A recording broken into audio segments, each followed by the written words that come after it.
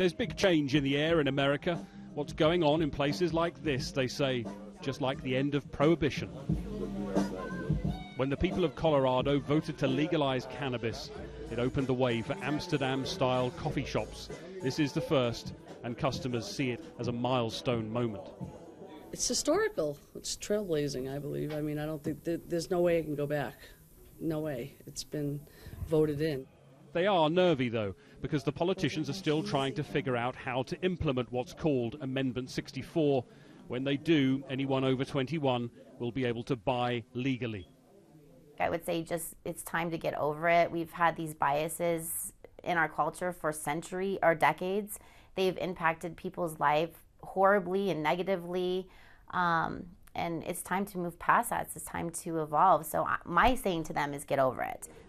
At the moment, only licensed medical users carrying what's called the red card can buy cannabis from dispensaries like this one, Medicine Man. But out the back, the future. Mass cannabis production. This is one of our grow rooms, and this is where the money's made. As soon as a system is harvested, we clean the table, we disinfect everything, more plants go right back in. After a plant has grown, we cut it down and we hang it up. And this is the bud, so this is actually the profitable part of the plant that is sold to patients for whatever medical need they had. Andy Williams has invested hundreds of thousands in high-tech, industrial-scale growing, a cash crop of nearly 4,000 plants and construction work to expand it all by a third. But it really hasn't hurt anything. I mean, we don't see a skyrocket in terms of our kids using it. We don't see lots of people getting in accidents on the highway because of it. We don't see any negative effect, but we are seeing jobs, we are seeing taxes, we are seeing all kinds of good things that have come out of this. So let's just take the curtain off of this and say what it is. It's recreational. It is highly profitable, both for the producers and the states collecting much needed tax revenue. But here's the thing. While the state of Colorado has legalized marijuana, nationally, technically, it's still illegal.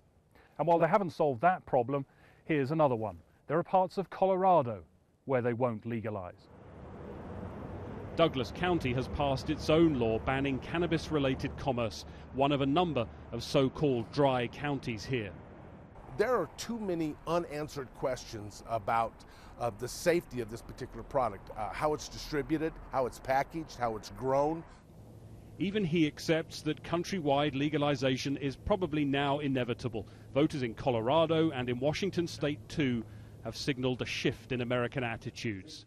And it seems there's no going back. Greg Milam, Sky News, Colorado.